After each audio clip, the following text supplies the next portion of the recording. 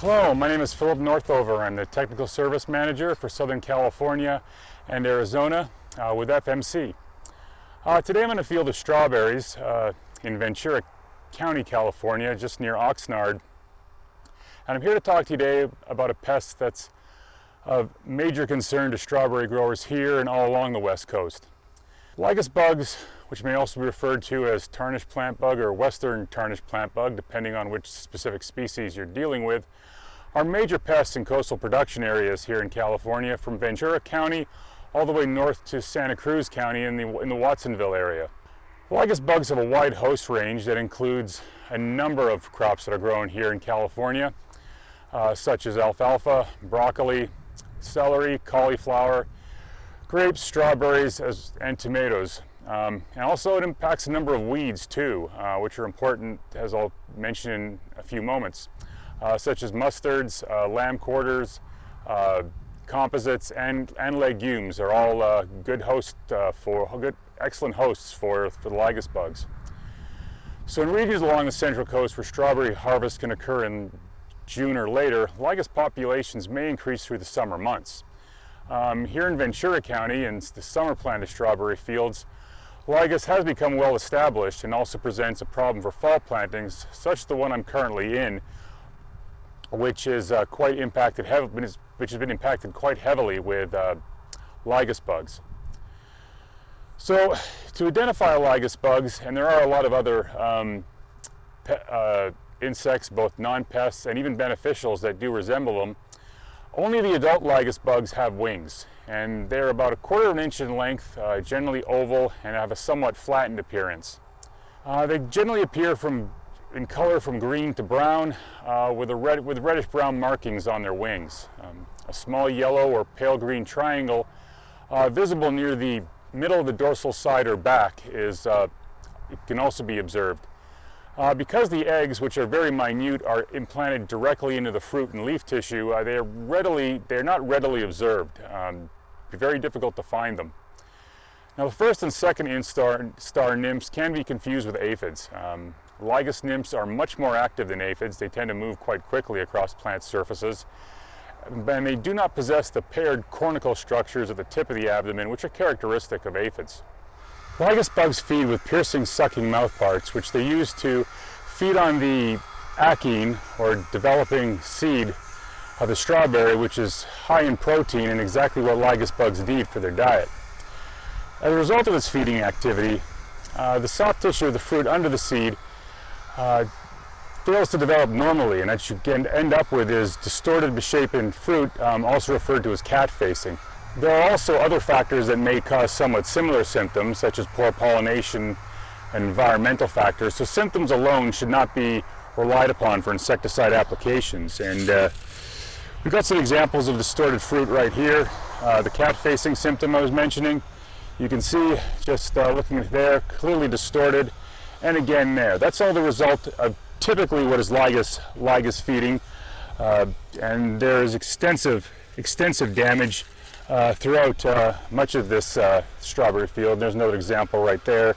So you can see just all examples of cat-faced fruit. So it's not possible to outgrow these symptoms. The fruit doesn't recover, so they're basically rendered unmarketable. Obviously that impacts yield, and obviously the quality is poor, and harvest efficacy, which ultimately result in potential financial losses. So effective Lygus management requires an understanding of Lygus biology and the life cycle. And this begins with careful monitoring within strawberry fields and its alternate hosts. The recommended procedure for sampling for Lygus is to use a beading tray, which can be any type of tray you really want. In this case, I have a 12-inch embroidery hoop, along with some muslin that's been stretched in between them. And these can be found at craft stores just about everywhere. Essentially this forms a nice tray, but again, almost anything can be used of comparable size, and which allows the insects to be identified and counted. So you want to split the field into 4 equal areas to be monitored individually, and proceed along a 200-foot section of each area, sampling 1 strawberry plant every 10 feet by positioning the beading tray at the base of the plant and striking the plants 3 or 4 times. So just as I'm about to show you here, You want to basically find a plant. I think I'm probably about 10 foot away from where I was, and just want to go put the entire tray underneath there and just what you can. So in this case, didn't find anything, so I'll go down another 10 feet, look down, find a plant, and what do I have here? Well, let's take my word for it. I've got nothing again, which is a good sign. And you want to keep doing that for that entire 200-foot section, and count how many insects you have. And it's important that you are familiar with the appearance of Lygus bugs, as the nymphs appear superficially similar to aphids. Calicorus bugs, which is a non-pest of strawberry and are often confused with Lygus, but if you look at the back, there are a series of black dots and dark wingtips, which contrast with Lygus adults, which have no black dots on the back whatsoever. There are also species that could also cause further confusion, such as the false chinch bug, and beneficial predators such as the big-eyed bugs. So an insecticide application is triggered when one Lygus nymph or adult in 20 plants is detected using this sampling technique. So clearly the threshold for Lygus is very low, so if I'd gone up along the row, if I'd found gone through 20 plants, had found one Lygus, that's an indication that it's time to put some sort of management plan, usually chemical, into action. So this method of monitoring is also effective to detect infestations of aphids and Lepidoptera, which can also be dislodged onto the tray. So even if Lygus bugs have not been a problem, monitoring the field and scouting is never a bad thing. So within the field, should the distribution be localized or concentrated in one specific area of the field, it may be possible to just treat that area of the field. Being aware that new Lygus bugs, such as new adults, may potentially fly into that area or come from other regions, but if it's got a low level, you might be able just to apply that portion to that corner of the field or that section where you're seeing these high concentrations. As weeds can also harbor Lygus bugs, assessing the presence of Lygus in weeds and other alternate hosts is best performed by using a sweep net, such as what I've got here, in which it's best to sweep the upper third of the plant canopy, not the strawberries, but any weeds in the field, or weeds in the field or nearby the field or in the periphery of the field, and also along roadways, for example, and anywhere you've got potential weeds. Lygus bug nymphs may be present, and you want to make sure that you're accounting for those as well, not just the ones in your field. Now nymphs do not fly, but adults can make their way into the strawberry crop. So in the Central Coast area, adult Lygus bugs typically overwinter from September to January on flowering plants and legumes, such as clover, vetch, among others, on the outside of strawberry fields. Overwintering on strawberries may occur during the fall migration and on second-year strawberries, which have just become infested with adults' flights from the first year.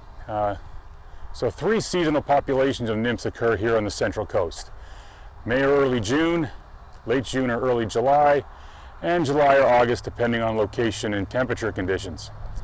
Third-generation adults overwinter and will lay eggs in the spring, contributing to next season's outbreak. So here in the Oxnard area, Lygus populations cycle throughout the year. Adults move between strawberry plantings and from alternate hosts, such as beans, various weeds, even flowering ornamental plants.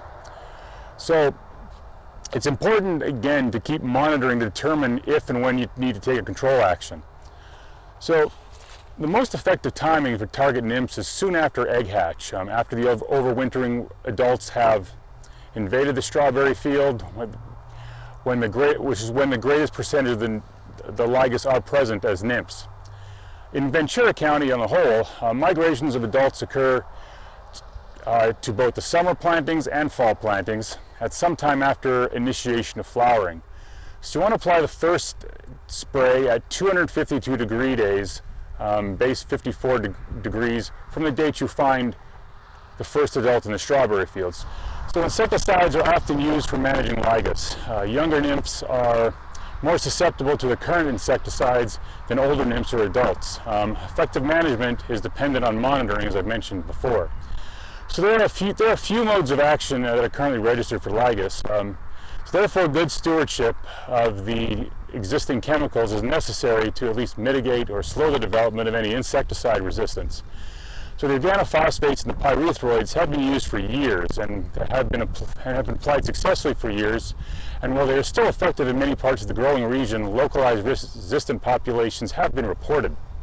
It is suggested that the use of pyrethroids, such as Brigade WSB, be saved for later in the season, while products such as Belief, Group 29, be used earlier in the season. In the case of Belief, 2 applications at the first 2 timing is recommended, and is generally safe on beneficials, therefore preserving that free insect control by Lygus predator nymphs such as big-eyed bugs, damsel bugs, minute pirate bugs, and several species of spiders, which can all help to suppress Lygus populations. So I mentioned the importance of weed control earlier on. So you want to control infested weeds using a registered herbicide while the Lygus are still nymphs, but before they emerge as adults. So dried out weeds are not attractive to adults, and if present, adults will migrate to other hosts, including strawberries. Mustards, pepperweeds, lupines, fillery, lamb's quarters, and common grounds will all provide Lygus with habitat as they are present throughout the strawberry growing season. So to summarize, to effectively manage Lygus bugs in strawberries, it is critical that you identify the pest and monitor its level. In other words, scouting is very important, both in the strawberry crop and potentially in nearby weeds. Utilizing degree days will also help to provide an estimate as to the key events in the development of the Lygus population, when they will occur, and this will assist in the timing of applications of insecticides, again, such as Brigade WSB and Belief, as well as some of the other groups that are registered, such as the organophosphates as well. For FMC, my name is Philip Northover. I'm the Technical Service Manager for Southern California and Arizona. And thank you for taking your time to watch this video, and good luck throughout the growing season. Bye for now.